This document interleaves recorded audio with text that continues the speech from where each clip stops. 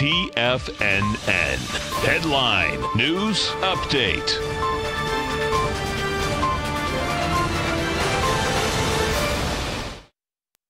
Hi everyone, Basil Chapman. This is the Tiger Noon Update. I am the host of the Tiger Technicians Hour. Coming up straight after this update, Dow is down 122. A big part of it is Boeing down 19 points, 26,301. This is a good chance for the Dow to have a little bit of a breather. Some of the indexes you'll see as we move along. The S&P is a little bit better. It's down 5 at 28.87.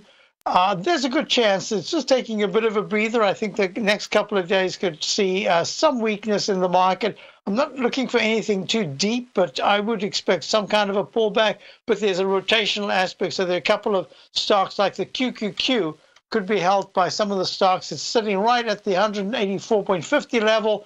It made a high of 84.92 just 4 days ago. Been struggling, making a little bit of a rectangle formation. I'll put it right in there. And what we are looking at is right there. We're looking at support at the 182 level is going to be very important this week. And there should be quite strong resistance in the 185s. The IWM, which has been lately, it's been the stronger of the indices, having a bit of a rest here, down 56 cents at 156.82.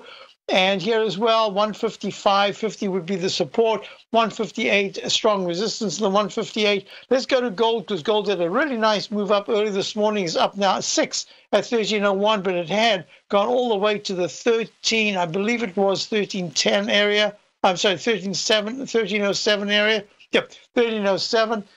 So this is a bit of a pullback, but it's still holding very well. If you look at the dollar's taking a bit of a breather after a really good week. And it's down 32 cents, or 32 ticks at 97.08. I suspect it's still going to go for this 97.60s over the next week, maybe even a little bit higher, but it must hold 96.80 on a short-term basis. And you've got crude oil.